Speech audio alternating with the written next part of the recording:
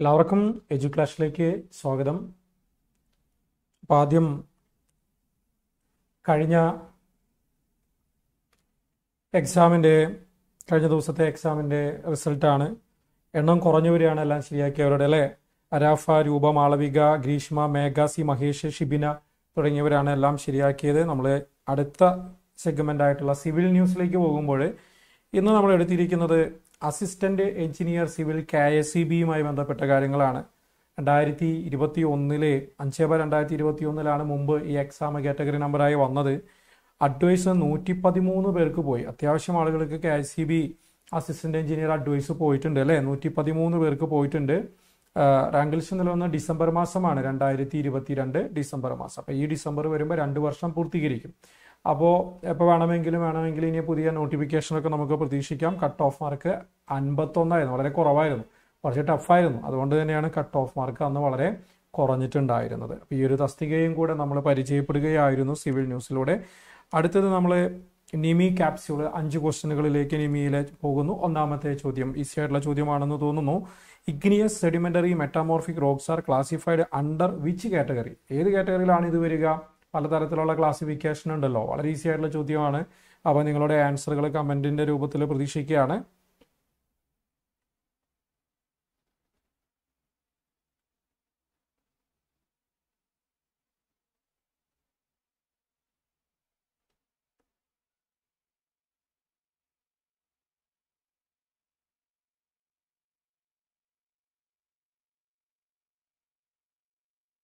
Okay, ആൻസറുകൾ geological എന്ന് വന്നിട്ടുണ്ട്, physical എന്ന് ശ്രീലക്ഷ്മി എഴുതിയിട്ടുണ്ട്.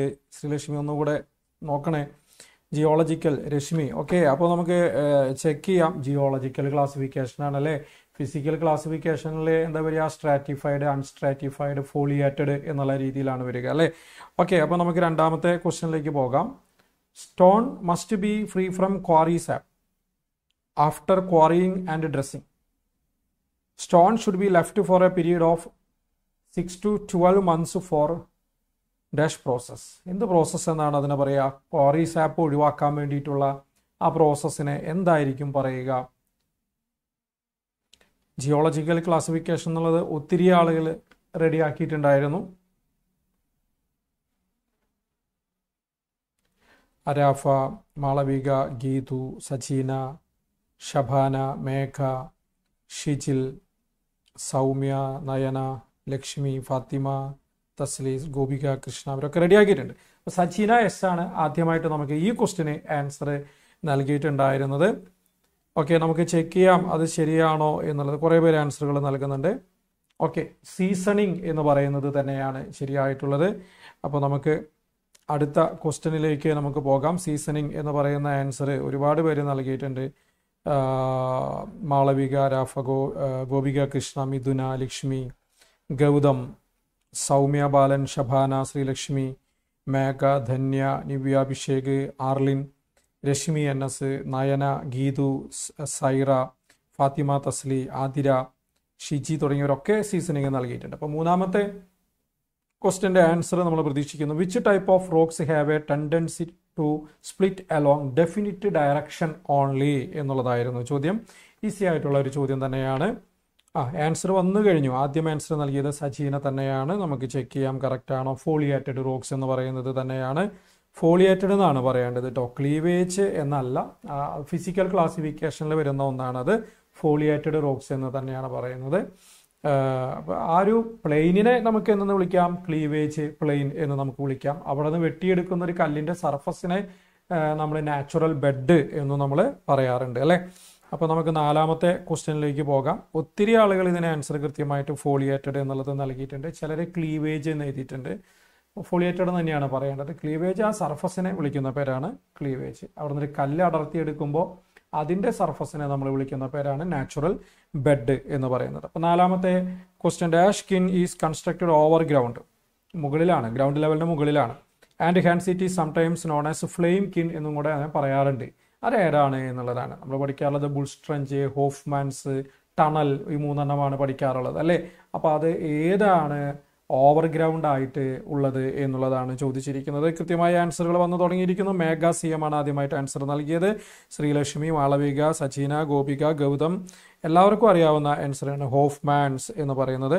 ഓക്കെ, അപ്പോൾ നമുക്ക് ആൻസർ ഒന്ന് ചെക്ക് ചെയ്യാം. ഹോഫ്മാൻസ് കറക്റ്റാണ്. 5ാമത്തെ ക്വസ്റ്റ്യനിലേക്ക് നമ്മൾ പോവുകയാണ്. The purpose of dash test is to access the classification and calcium carbonate content of lime. The purpose of dash test is to access the classification and calcium carbonate content of lime.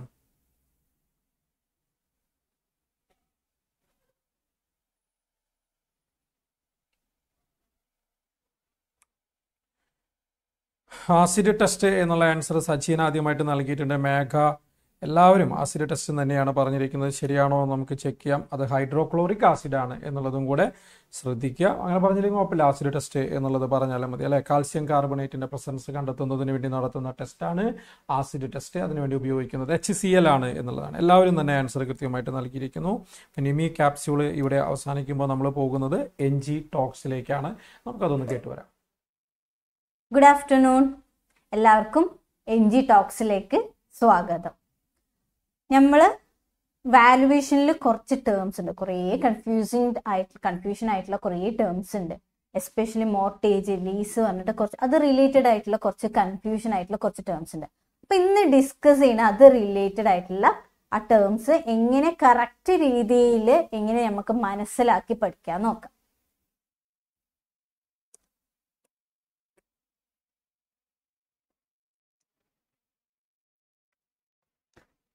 ആദ്യം mortgage related ആയിട്ട് നോക്കാം.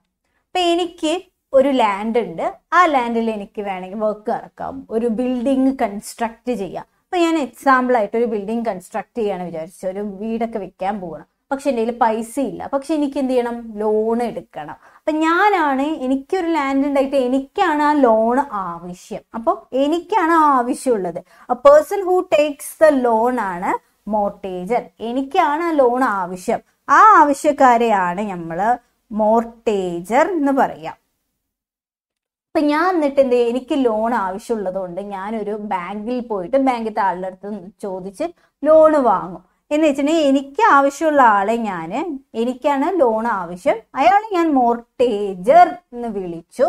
ഞാൻ എന്നിട്ട് ലോണിക്ക് പോയിട്ട് ഒരാളുടെ അടുത്ത് ഈ തൊപ്പിട്ട ജീന്റെ അടുത്ത് പോയിട്ട് ലോൺ ആവശ്യപ്പെടാം. ഈ തൊപ്പിട്ട ജീന്റെ അടുത്ത് പോയിട്ട് ഞാൻ ലോൺ ആവശ്യപ്പെടാം. അയാളെയാണ് ഞാൻ പറയാം മോർട്ടേജി എന്ന് പറയാം. A person who advances the loan. ആരാണോ ലോണ് കൊടുക്കുന്നത്, ആവശ്യക്കാർക്ക് ലോണ് കൊടുക്കുന്നത്, അയാളെ ആ ജീനെയാണ് മോർട്ടേജി എന്ന് പറയാം. അപ്പൊ എനിക്കാണ് ലോൺ ആവശ്യം, ഞാൻ ആ ലോൺ എടുക്കാൻ പോണ്, ടേക്ക് ചെയ്യാൻ പോണ്. അപ്പൊ എന്നെ മോർട്ടേജർ എന്ന് വിളിച്ചു. ആരാണോ ലോൺ അഡ്വാൻസ് കൊടുക്കുന്നത് ആ ജീനെയാണ് മോർട്ടേജി എന്ന് പറയാം.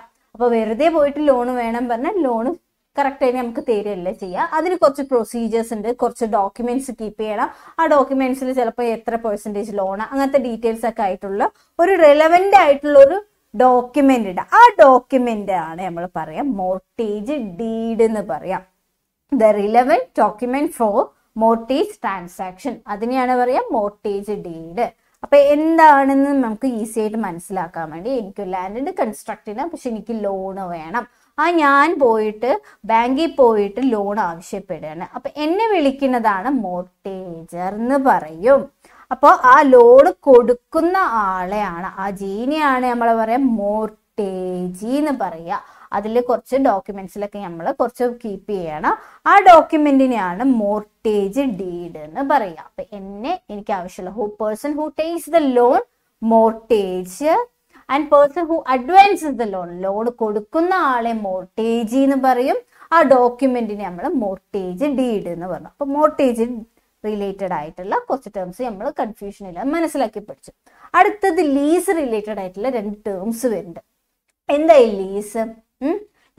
എനിക്കൊരു ലാൻഡ് ഉണ്ട്, ഞാനാണ് അതിന്റെ ഓണർ. കഥ വേറെ മാറാൻ പോവാണ്.